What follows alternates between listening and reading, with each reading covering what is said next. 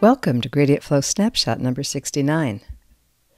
Competitive companies are gathering more data about their customers to build better products, and those who can make best use of that data have a competitive advantage.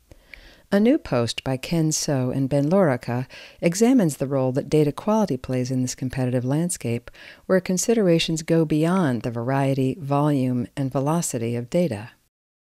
In a recent popular talk, Andrew Ng surveyed studies showing how improving data significantly improves model accuracy, while improving the model algorithm had little to no effect.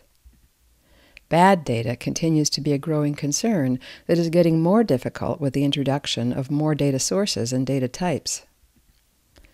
The growing importance of analytics and machine learning applications demands modern data quality solutions. Data quality is important, but whose job is it? An examination of U.S. job postings in select regions reveals that data quality responsibility is spread across many roles, from analytics managers to data scientists to software architects.